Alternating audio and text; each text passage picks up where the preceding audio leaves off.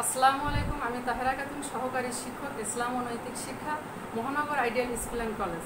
সপ্তম শ্রেণীর প্রিয় শিক্ষার্থীরা, আশা করি আল্লাহর রহমতে তোমরা বাসায় সুস্থ এবং নিরাপদে আছো এবং সেই সাথে তোমরা পূর্বের পাঠগুলো শেষ করেছো এবং হোমওয়ার্কও করেছো। তা আশা করি আজকে ভালো মনোযোগ সহকারে তোমরা পড়াগুলো একটু দেখো। আজকে আমাদের পাঠ হচ্ছে দ্বিতীয় পাঠ। পৃষ্ঠা হচ্ছে 27 থেকে 29 পৃষ্ঠা 27 থেকে 29, আর পাঠ হচ্ছে দ্বিতীয়। এখানে বিভিন্ন প্রকার সালাতের বলা হয়েছে। একটা হচ্ছে মাসবুকের সালাত, জুম্মার সালাত, মুসাফিরের সালাত, রুগ্ন ব্যক্তির সালাত। 4টে সালাতের বিবরণ এই অধ্যায়ের পাঠে দেওয়া হয়েছে। আমি পাঠগুলো ভাগ ভাগ করেছি তোমাদের সুবিধা করার জন্য।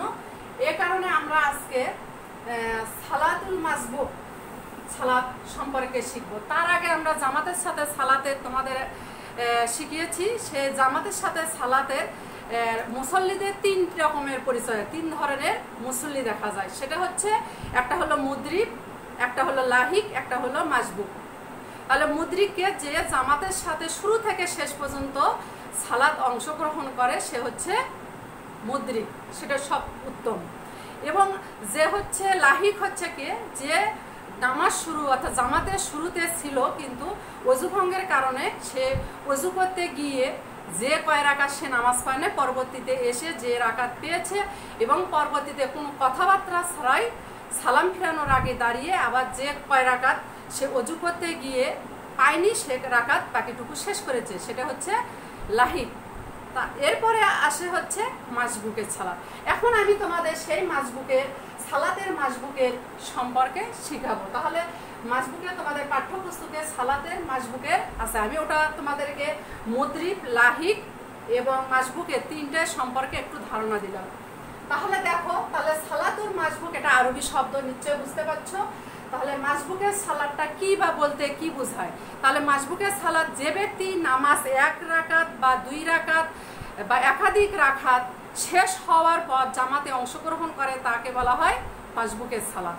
তাহলে সেটা বিভিন্ন যুক্তি কারণ সঙ্গত কারণেই সে আসতে পারেনি বা দেরি হয়ে গেছে, তাকে বলা হয় মাসবুক। তাহলে 1 রাকাত পায়নি, না পাতে পারে 2 রাকাত বা 3 রাকাত ছুটে যেতে পারে। ছুটে যাওয়া অর্থ যে সে জামাতে সে অংশগ্রহণ করতে পারে নাই, পরবর্তীতে এখন সেই মাসবুকের সালাত। তাহলে আমরা শিখলাম যে ব্যক্তি 1 রাকাত, 2 রাকাত, 3 রাকাত অংশগ্রহণ করতে পারে নাই, শেষে যে অংশগ্রহণ করছে সেটাই হলো মাসবুকের সালাত। এখন মাসবুকের সালাতের নিয়ম আমরা শিখব।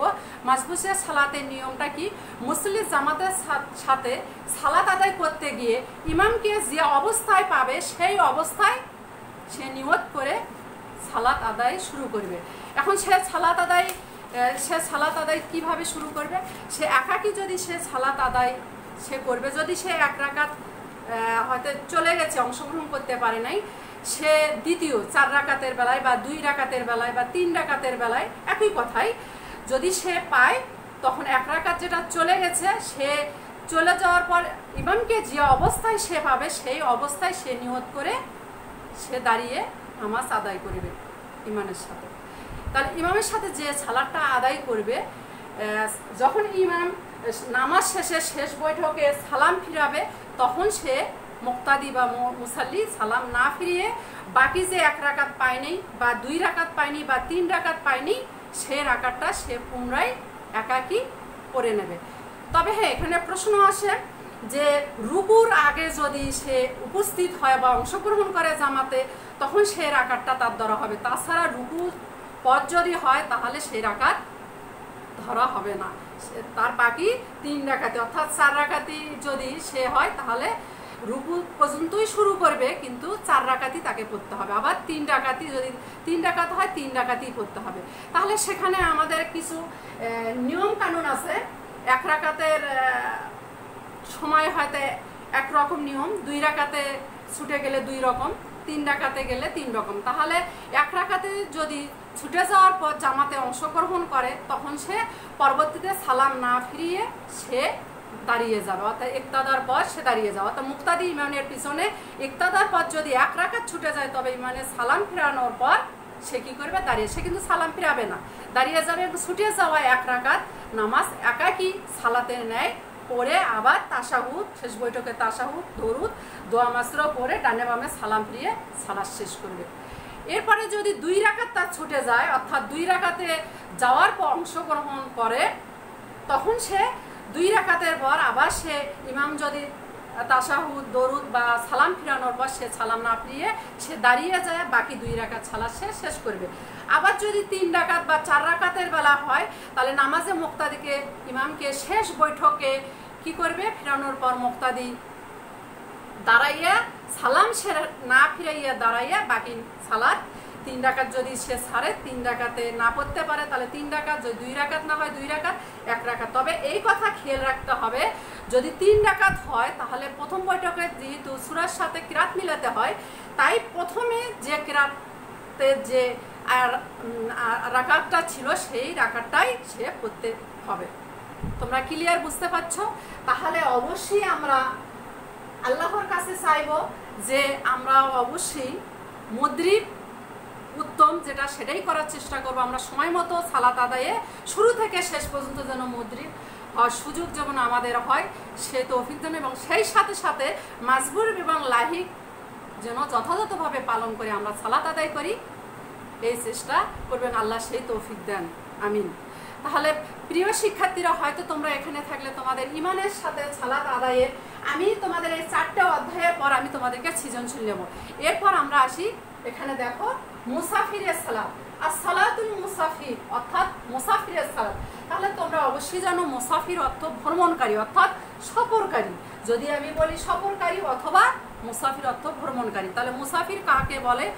যদি কোনো ব্যক্তি 48 মাইল, মনে রাখো কত মাইল? 48 মাইল। 48 মাইল সমান সমান কিন্তু 1120 গজ হয়, অথবা হয় প্রায় 88 কিলোমিটার। তাহলে 48 মাইল যদি কোনো ব্যক্তি কোথাও দূরবর্তী কোথাও স্থানে যাওয়ার নিয়তে কোনো ব্যক্তি বাড়ি থেকে বের হয়ে শরীয়তে তাকে বলা হয় মুসাফির। তাহলে এমন ব্যক্তিকে গন্তব্যস্থানে পৌঁছে কমপক্ষে কতদিন হতে হবে? 15 দিন। যদি নিয়ত অবস্থানে সেই জায়গায় অবস্থানে নিয়ত না করে তবে তাকে কি বলা হবে? মুসাফির হিসাবে গণ্য হবে, এবং সে মুসাফির হিসাবে তার হুকুম প্রযোজ্য হবে। তাহলে এখানে শরীয়তের মুসাফিরকে সংক্ষিপ্ত আকারে বা ছোট আকারে আদায়ের কিছু অনুমতি দেওয়া হয়েছে। এই সংক্ষিপ্ত সালাদকে অনুমতি দেওয়া হয়েছে, সে সংক্ষিপ্তকরণকে বলা হয় কসর। কসর অর্থ কমে হওয়া অথবা সংক্ষেপ করা। তাহলে সংক্ষেপটা কি? যেমন আমরা প্রত্যেক 5 ওয়াক্ত নামাজে আমরা এখানে আমরা ফজর অবশ্যই আমাদের 2 রাকাত, এখানে কোনো কসর নাই। মাগরিবে আমাদের কসর নাই, এবং বিদের নামাজের কসর নাই। আর একটা কথা মনে রাখবে, সুন্নতের কোনো কসর নাই। তাহলে আমাদের কিসের? জোহরের 4 রাকাতের কসর ফরজ, এবং আসরের 4 রাকাতে ফরজ, এবং এশার ফরজ 4 রাকাত। এই 4 রাকাতে শুধু আমাদের কসর পড়তে হবে। কসর হচ্ছে অর্ধেক নামাজ, অর্থাৎ কমিয়ে পড়া, মানে অর্ধেক পড়া।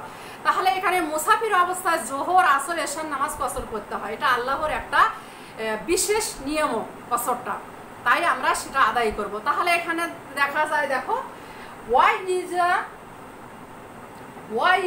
ওয়াইজা দরাবতুম ফিল আরদি ফালাইসা আলাইকুম জুনাহুন আন তাকসুর মিনাল সালাত।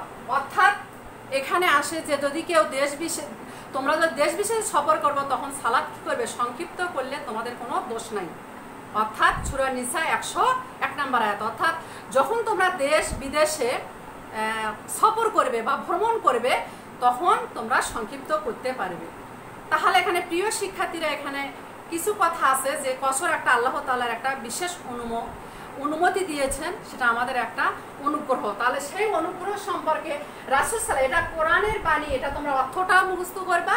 আরবিটা যদি তোমাদের নাও হয় তাহলে এর অর্থটা অবশ্যই মুখস্থ করবা, কারণ সৃজনশীলে তোমাদেরকে লিখতে হবে, এতে তোমাদের নাম্বার ভালো পাবে। এরপরে মুসাফিরে, তাহলে মহানবী সাল্লাল্লাহু আলাইহি ওয়াসাল্লাম এই সম্পর্কে কি বলেছেন? এটি একটি সাদগাত যা আল্লাহ তাআলা তোমাদের মুসাফিরদেরকে কি করেছেন? দান করেছেন। তাহলে এটা কোথায়? যা তোমরা গ্রহণ করো। তাহলে মুসাফির দান করেছেন, এটা কোথায়? বুখারী আর মুসলিমে আছে। তাহলে প্রিয় শিক্ষার্থীরা, বুখারী আর মুসলিম তোমরা তো জানো সিয়াসাত্তার হাদিস, তাই বিশুদ্ধ হাদিস থেকেই বলা হয়েছে যে গ্রহণ করো। এক সময় দেখা গেছে আমি নামাজ অর্থাৎ সালাতে গেছি দূরে এক জায়গায়, আসলে পিকনিকে, সেখানে আমি নামাজ আদায় করছি আসরের নামাজ। যেহেতু এখানে আমাদের 48 মাইল চলে গেছে, অর্থাৎ 48 মাইল তোমরা বুঝতে পারছো হচ্ছে তোমাদের প্রায় 88 কিলোমিটার। তাহলে সেই গন্তব্যস্থানে যখন আমি গেছি, যেহেতু আমি নিয়ত করে বের হয়েছি যে এখানে আমি সফরে বা ভ্রমণে যাচ্ছি, সেখানে গিয়ে আমি যখন 4 রাকাতের আমি আসরের নামাজটা 2 রাকাত করছি, তখন আমার সঙ্গে আমার ক্লোজ বান্ধবী সে বলল যে না, আমি 4 রাকাতই পড়ে নেব, কারণ আমাকে না পড়লে কেমন কেমন জানি লাগে, অর্থাৎ দ্বিধা লাগে। কিন্তু এই কথা আমাদের এটা মনে করলে হবে না।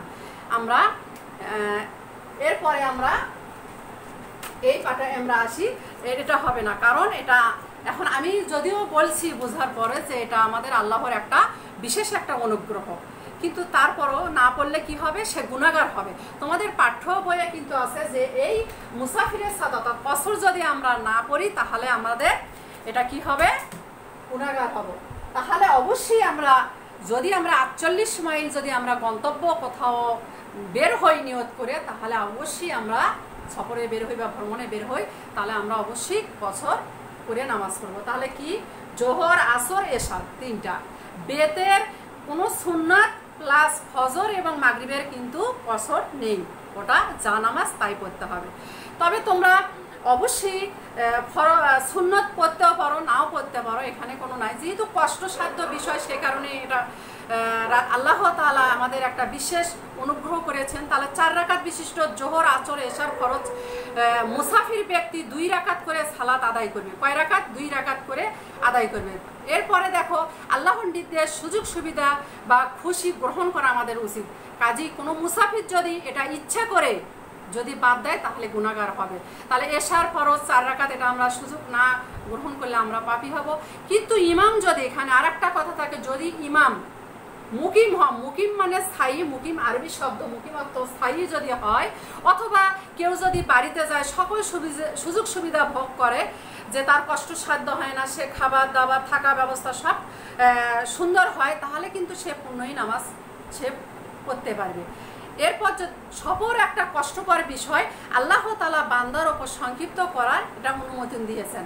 তাহলে কসর হচ্ছে আমরা কোনো দ্বিধা দ্বন্দ্ব ছাড়াই আমরা যখন 48 মাইল যখন আমরা কোথাও বের হব, সেটা 15 দিনের কম হতে হবে, অবশ্যই নিয়ত না করে বের হব। 15 দিনের কিন্তু হলে 15 দিন হলেই হবে না, সে কারণে এটা আমাদের মনে রাখতে হবে। তাহলে প্রিয় শিক্ষার্থীরা, তোমরা বুঝতে পারছো যে মুকিম অর্থ স্থায়ী, যদি স্থায়ী হয়, যদি দেখা যাচ্ছে যে আমি জামাতে অংশগ্রহণ করছি, সেই মুকিম স্থায়ী, তখন আমার পূর্ণ সালাতি আদায় করতে হবে। তবে হ্যাঁ, যদি এখানে মুকিম অস্থায়ী অর্থাৎ মুসাফির সেও হয়, তাহলে সে অর্থাৎ 2 রাকাতই হিসাবে সালাত, 4 রাকাতে 2 রাকাত অর্ধেক সালাত আদায় করবে। ক্লিয়ার? কি কি সালাত মনে আছে? জোহর, আসর আর এশা, আর বাকি সবগুলো করতে হবে। তাহলে আমাদের এখানে রুগ্ন ব্যক্তির সালাত একটা কথা বলা হয়েছে, রুগ্ন ব্যক্তি অর্থাৎ আসসালাতুল মারিদা। তাহলে আসসালাতুল কি হবে? মারিদা।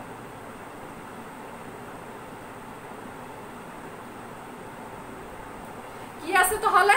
আসসালাতুল মারিদ অর্থাৎ রুগ্ন ব্যক্তির সালাত। তাহলে রুগ্ন ব্যক্তির সালাতটা কি আমাদের এখানে আসে? রুগ্ন ব্যক্তির সালাত সালাতুল মারিদ। আচ্ছা, তাহলে রুগ্ন ব্যক্তির সালাত অর্থাৎ হলো কোনো ব্যক্তি যদি অক্ষম বা যথা নিয়মে যদি সালাত আদায় করতে না পারে, কোনো কারণবশত অসুস্থতার কারণে, ইসলামে সহজভাবে তার একটা অনুমতি দিয়েছে। রুগী সেই সহজ নিয়ম সালাতকে বলা হয় রুগ্ন ব্যক্তির সালাত। তাহলে তোমরা ক্লিয়ার? মারিদন মানে কিন্তু রুগ্ন, মারিদন মানে রুগ্ন অর্থাৎ রুগ্ন ব্যক্তির সালাত। তাহলে আমরা রুগ্ন ব্যক্তির সালাত কাকে বলে আমরা এখানে আমরা শিখলাম। তাহলে রুগ্ন ব্যক্তির সালাতের নিয়ম আমরা কিন্তু এর আগে মুসাফিরের সালাত কিভাবে আদায় করে আমরা সেটা শিখলাম।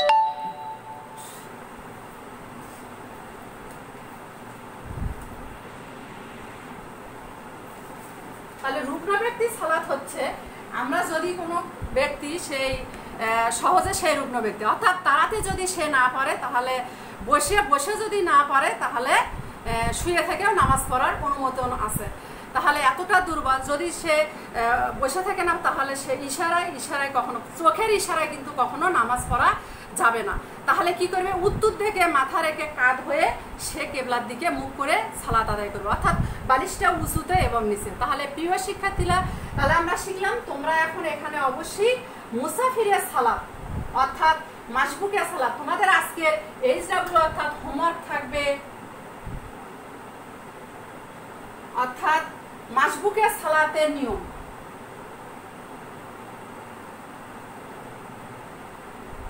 মাসবুকের সালাতের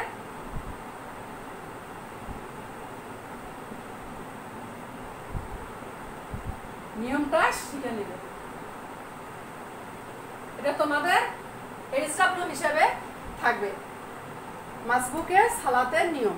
পরবর্তীতে অন্য কোনো ক্লাসে আমি উপস্থিত হব। আজ এ পর্যন্তই। তাহলে অসুস্থ ব্যক্তি আল্লাহ আমাদেরকে পূর্ণভাবে সঠিকভাবে নামাজ আদায় করার তৌফিক দান করুন।